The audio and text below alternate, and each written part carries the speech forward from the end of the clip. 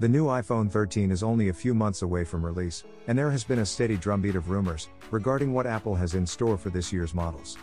And with all of these information pouring out, a fairly full picture of the iPhone 13 has developed.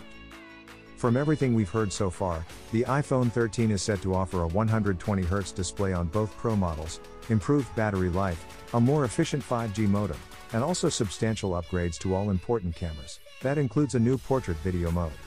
The iPhone 13 Pro models are also reported to have up to 1 terabyte storage option, an upgrade over the existing 512GB storage.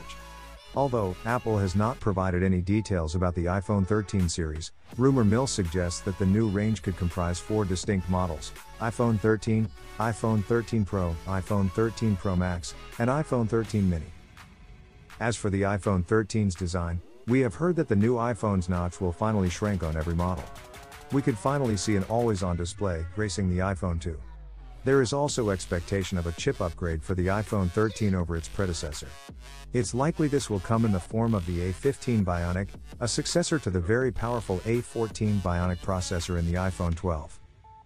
This new processor will likely boost overall performance and efficiency.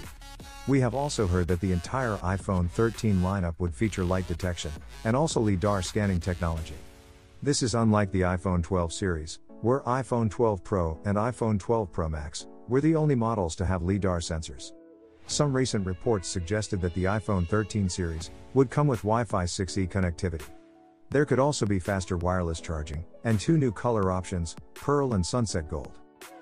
The iPhone 13 series is expected to be supplied in around 90 to 100 million units, up from the iPhone 12 series production that hit 80 million units. Apple is yet to make an official announcement on the iPhone 13 series. As a result, the given details should be taken with a grain of salt. And that's it for this video. I hope you enjoyed it. Don't forget to subscribe, and I will surely catch you in the next one. I love you.